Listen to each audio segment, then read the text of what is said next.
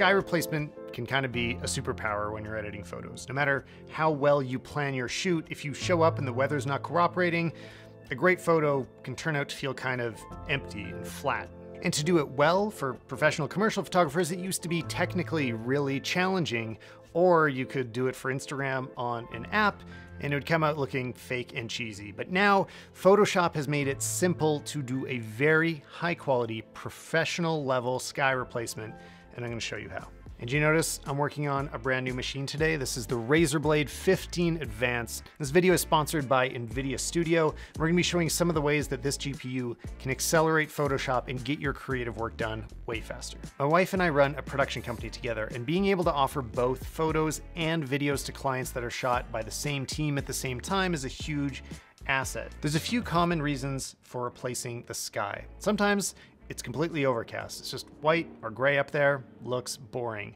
Sometimes it's all blue. There's just no clouds and you want to add a bit more texture back into the photo. In our case here, we just couldn't get the exposure of the subject bright enough to match the sky. So even though we had a big reflector while we're shooting Anya, trying to bounce it in there and even out the light a bit, it still wasn't enough. The clouds were way brighter and we couldn't recover them in post. If we switch our background in Photoshop to white, you can see the problem here. The edges of the image disappear into the pure white of the interface. Even if I try to lower that exposure, there's nothing there. Those whites are gone. And like I said, sky replacement is super easy. All you do is go to Edit, Sky Replacement, and with just a few clicks, this looks surprisingly good. I mean, it's pretty fake. We're gonna make it look realistic in just a moment, but first, let's talk about my new computer for a sec. This NVIDIA Studio laptop is the Razer Blade 15 Advanced, and it's got the amazing GeForce RTX 3070 inside. There are a ton of ways that modern creative software is being written to take advantage of these GPUs, and often it's done hand in hand with NVIDIA to make sure that it's completely optimized. The NVIDIA Studio driver is created to provide the highest stability and reliability for the software that you're using every day.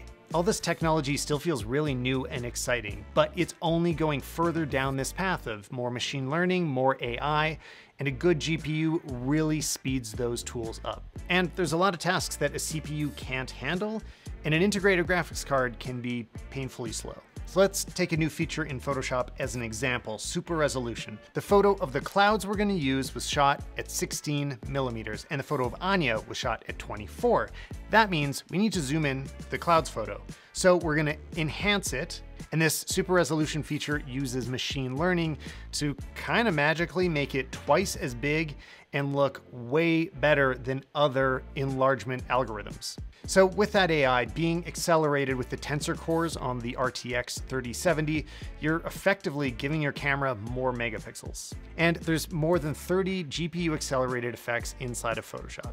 I'm sure we all know that feeling of just waiting for your photos to get done, and if you can move that along faster, you're just able to edit more images and get your work done more quickly. Today we're just looking at Photoshop, but this applies to the whole Adobe Creative Suite, also DaVinci Resolve, or obviously any 3D modeling software you use. So scroll down, click the link in the description below, and find out how NVIDIA Studio laptops can free you to create easier and faster. All right, and now let's edit our photo. So I'm gonna change my background back to dark gray and go to Edit and Sky Replacement. Now, you don't really need me to tell you anything to get some half-decent results in here, but there's some refinement to do. This is all right, but we could do much better. We'll start by looking at the clouds. So I've got something kind of dramatic here, and I don't recommend choosing something that's very different from what was actually happening in the scene. Photoshop comes with a few presets. I bet this one is gonna work really well. And just off the bat, it's looking pretty fake, so let's move some of these around. First of all, we definitely wanna make it brighter. That's often something that I'm moving up. The scale would be if this was on a wider lens, so we would make it larger,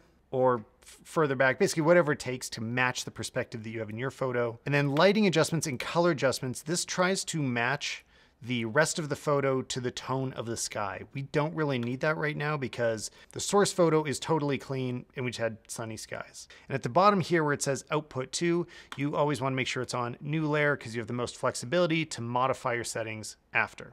And now this looks half decent, but this is a default sky from Adobe and everyone else could be using it. So make sure you have something a little more custom. All right, we have a beautiful, perfect sky today. So We wouldn't need to replace this guy. Instead, let's take some photos to use later in future photos so we can replace those skies. Now there's a bunch of things you want to match between your source photo and your sky photos. You want to have similar time of day, kind of similar lighting direction. They shouldn't be completely different, otherwise the fake sky will really give itself away, and that's not what we're going for here. And in the description, I'll include some links to download different clouds you can use. Here are some of the ones that we shot on this day, which were perfect. This is so good. And I've already selected the one I want to use. To load it in, up here where it says sky, you click this little arrow and the gear button and say import skies from images. Here are the ones we shot. I'm going to select all of them. And here they are loaded into blue skies. So it's helpful to choose something that had kind of similar cloud cover. Like if you're replacing a sky on an image that is really overcast, this is kind of perfect to use, where there's a lot of thick cloud cover but little specks of blue. It still looks way better than a completely white sky. Not to mention we've got to kind of match the perspective. I'm going to go, I think, with a single cloud. Another thing I'm doing is aligning the horizon towards the bottom of the photo because we don't need to see the landscape. I just leave a little sliver of it to get our perspective so I can match it up with the final photo. You want to put the clouds in the same part of the sky as they are in your source photo. Click OK, and we get a few different layers in a sky replacement group. And I love that Photoshop organizes this the same way that I would if I was doing this manually. So if I Alt-click on the sky, you can see it just has a mask where the AI detected the edges of the mountain and the edges of Anya. And then this is the foreground lighting layer, which I don't think this is helping us at all. I'm actually going to disable it in this case. Foreground color, same thing. These don't help us with a bright blue sunny sky. It's more for sunsets. So I'm just going to ditch them for this. So if we look, we got a few little mistakes here. Most of all, if we disable the layer, you can see the blue sky from our original photo is still shining through. So to get rid of that, I mean, there's a lot of different ways I could do it. How about I'll do a hue saturation layer. I'll select my blues.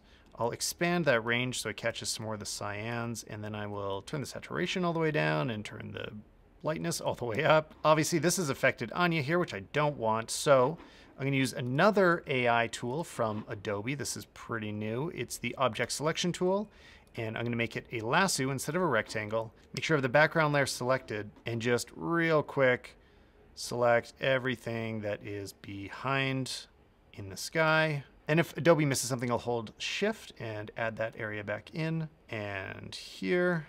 Now if I go to the mask on my hue saturation layer and press Control-I, which is actually the opposite of what I want, and press Command-D, deselect all of the things, and then press Command-I again. I inverts all of the colors, so my mask is now inverted. If I show the sky again, things are mostly gone. If your sky was just blown out, you don't usually need to deal with this. I just had a little extra cleanup to do. And hey, now we're looking pretty good. But let's go deeper, make this look a little more pro. I made a mistake over here. You can see these trees are visible from the cloud photo.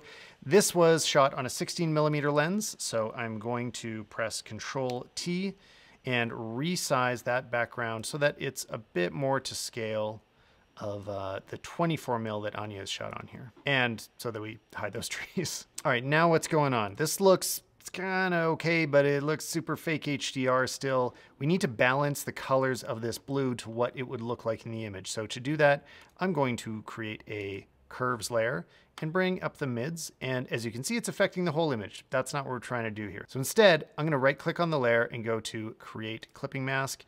And now it applies the mask that is under it. So remember this sky mask? This is now being applied to our curves layer. And actually, when I click Alt on the sky layer, I can see there's a few mistakes here. So I'm gonna really quickly just clean these up. Even though the AI does a decent job, it can still make some mistakes, and you don't want the sky kind of eating into your subject. All right, now we got no more glitches on the edges, but the fact that Anya is so bright here, like her shirt is totally blowing out, makes me feel like this just is not bright enough. Like the sky would be at kind of a higher level here.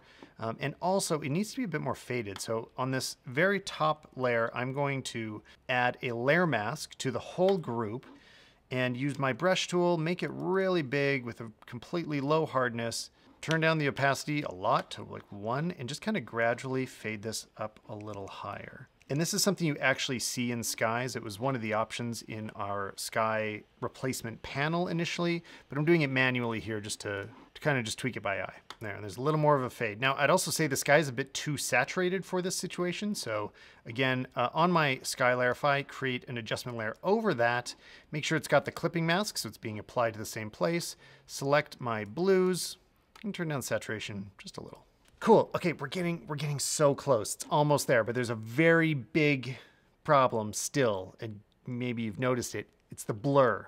I love bokeh, blurry backgrounds, shoot like that all the time, but it does make it a little harder to do your sky replacement. The lens optics come into effect. So not only does it become harder to cut out all of the edges of the background, but now you have to match the blur exactly with the clouds that you're using. Photoshop can do all of this for you, but just be aware of it. It's much easier to do sky replacement if everything is in focus. So on a phone, those photos, things will be in focus. Or if you stop down your aperture to something like f8, also helps. There should be a little bit of blur around that edge where the mountain and the trees meet the sky, and there's not. So to do that, we double click on the mask and we can just bring the feather up until it feels a lot more natural. Oh, that's too much. And then the other big thing is the actual sharpness of the clouds. They are completely in focus. This is not, so we've got to try to match that. Photoshop has some really powerful new blur gallery tools. They're not that new anymore, I guess, but I'm gonna use the field blur on this, which is kind of just blurs the whole image based on where I drop points. Let's see, it defaults to 15. And you just gotta kind of judge it by eye. That feels, I think, a little bit blurrier than my background. So I'm gonna bring that number down to, I don't know, 11. Oh, that feels pretty good to me. Okay, then the other thing you have to match, which this photo, I don't know if it really applies, but is the noise. When you're shooting your sky photos, you want to make sure that they're as useful as possible. So that means getting everything sharp and in focus. I'll be shooting at f8, and my ISO is at 100, so there's very minimal noise. Sometimes you have to process them later to match the source photo, so the low ISO really helps with that. The cloud photos usually are shot at like ISO 100, but sometimes, you know, your other photo, your source photo is, let's say it's ISO 800, 1600, you could just see more noise. You've got to turn it up here in the grain until it fits. This doesn't really have it, so I'm just gonna, I don't know, keep it pretty low. But do make sure that they are the same in the end. And we've gotten a lot closer. But you know what, I think the blur of this edge still feels wrong. And there we go. I think that's looking pretty realistic. Now, I think sky replacement photos are the most successful when they look natural. If you're trying to generate a whole image from somebody else's sky, you're not really taking the photo. I don't know, that's getting more into like composite art, but that's a thing too. I don't know. It's not what I do, but if you want to, go ahead. Hopefully you're a little better at it now, and hopefully you've already subscribed, because I'm going to be talking about how we color grade all the footage that we shot on this day in Resolve. It's like Photoshop for movies and free to download, and I hope to see you there.